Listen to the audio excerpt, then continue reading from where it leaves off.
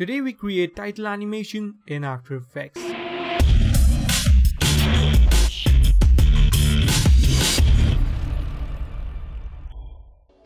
Hey guys, what's up? This is Nikhil from dopemotions.com and welcome to this brand new After Effects tutorial.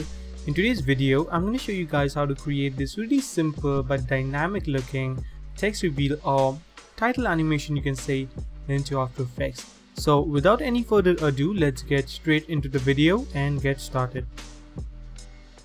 Alright, so here we are in After Effects. So let's go ahead and create a new composition. Let's just name this to our main comp 1920 into 1080.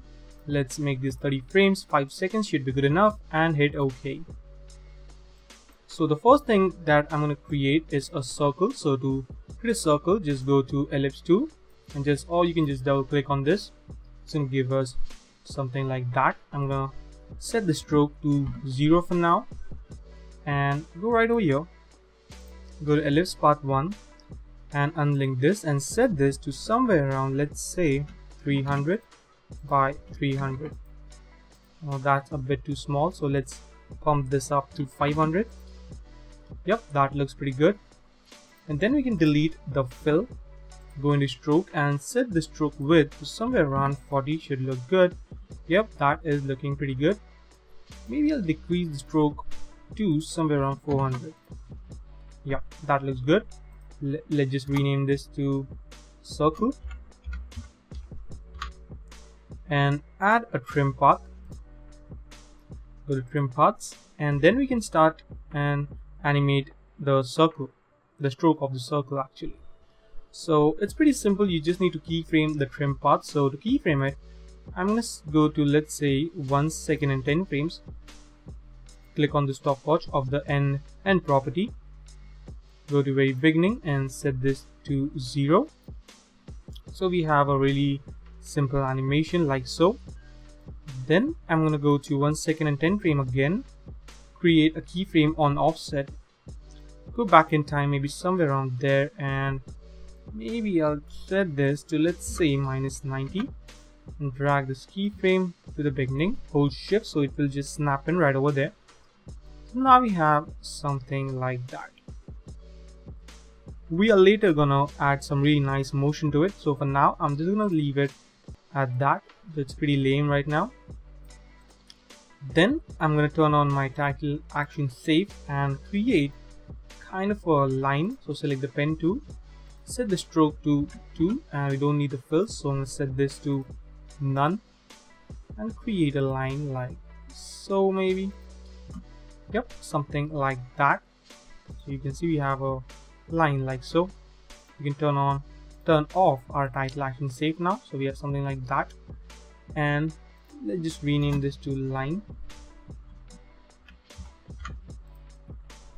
Go into the properties and add a trim path. And on the 1 second and 10 frame mark, I'm gonna again set the end property to 0, or maybe let's just leave this to 100. Create a keyframe, go back in time and set this to 0. Alright, so now we have something like that. Then we can just go ahead and duplicate it 4 times. So I'm gonna hit Control D to duplicate it, so we have 4 copies. Then we can just select all the copies and hit out to bring down the rotation properties, and we can rotate this up. So let's say I'll set this to 90, this to somewhere around 180, and this to 270. So we have something like this. And then what we can do is I'm going to select this one and move it a bit right over there, just like so. Select this one, move it right over here. Hold shift while doing it just to be a bit more precise, just like so. And there we go. Select the third one, or maybe the third one, and bring it down using the arrow keys just to be a bit more precise. So we have something like that. Now I want to rotate them, so to do that, what we can do is we can just create a new null object and parent all the strokes to the null. Then we can just rotate the null object just like so. I'm going to set this to 45. So now we have something like that. Really simple and easy to create. You can hide the null, we don't need to see it.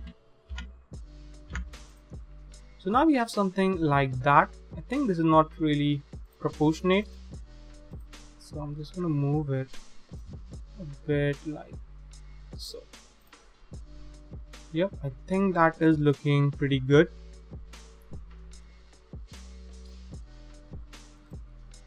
Yep, that looks pretty good to me. Let's go ahead and create a new rectangle for our text. It's going to be something like that. Now you can see it's not really proportionate, so let's fix this up. So I'm going to rotate, or let's just select the stroke, just place it right over here. So by the way, if you have your snapping turned on, you can just snap it up to the rectangle, which is a really handy feature. So yep, that looks pretty good and perfect to me. Maybe I'll snap this one as well. As you can see, just to be a bit more precise, you can take your time and just be a bit more precise than me. I'm just trying to be precise right now. Alright, so this is our box, so let's just rename this to box or rectangle, whatever you want to rename it to, and set the stroke to, let's say, 1 pixels. Yep, there we go. Go into the contents, rectangle 1, rectangle path 1, unlink this, and I'm going to set this to somewhere around maybe 450 and align this in the center like so. So there we have it, and change the height to somewhere around there. Okay, to somewhere around maybe 100 pixels, or let's make this 120. Yep, that looks pretty good. Maybe I'll increase this to 500. Yeah, that is looking pretty good. Then I'm gonna add trim part to this, and then we can animate the same thing like we did before. Or let's say we don't need to actually animate it again, we can just delete it and copy paste the trim parts of the circle into.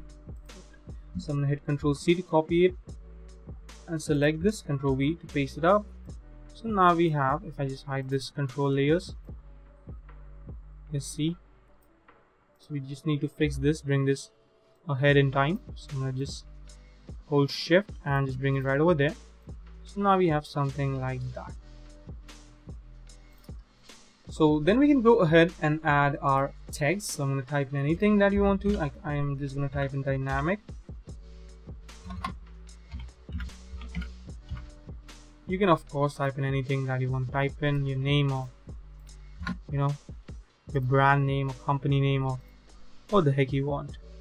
Just set this to semi-bold maybe, and change the color so we can see it a bit more properly. Something like a yellow maybe. Yep, that is looking pretty good actually. We'll set this to a different font, maybe a Nexa bold maybe. Yep, that looks pretty good. Set this to 90 maybe, and increase the distance by 25. There we go. Now let's animate our text. So before animating the text, I want to use a track matte for our text to create that kind of a dynamic animation. So to do that, we have our box shape layer. So I'm just going to hit Ctrl D to duplicate it and rename this to matte. And I'm going to add a fill like so, and we don't need actually the trim parts, so we can just delete the trim parts. We don't need the stroke as well and this fill as well. So now we are just left with the fill. Let's set this is something like a gray so we can just see it a bit more properly, and bring the text below our matte and change it, maybe toggle switch this and change it to alpha matte. So now we can just go ahead and animate our text. I'm just going to turn off my snapping. So let's say I'll go to 2 seconds and hit S create a keyframe on the scale, hit R to create a keyframe on the rotation, and hit P to create a keyframe on the position. Then hit U so we can see all the keyframes.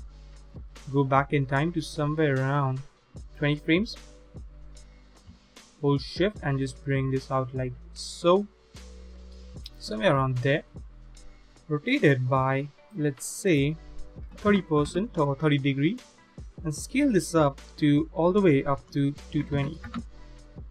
Now we should have something like that. See, looks really cool. Now we have our animation, but it's pretty lame at the moment, so let's go ahead and give a little bit really nice animation, or really nice, you know, dynamic animation to our animation. I hope that makes sense. Yeah, I don't know. So let's just select all the layers and hit U so we can see all the keyframes. So very first thing, I'm gonna select all these keyframes, hit F9 to ease them, go to graph editor and drag it like so. Select this end and just drag it like so. Then I'm gonna select this keyframes, hit F9 to ease them, go to graph editor and drag it all the way up like so. So now we should have something like that. As you can see, it looks really nice, clean and dynamic. And you can do some really cool stuff with this technique. So you don't need to create the exact same shapes that I created. You can create some different really cool and abstract shapes as well. So to make it look a bit more cool, what we can do is we can add a background.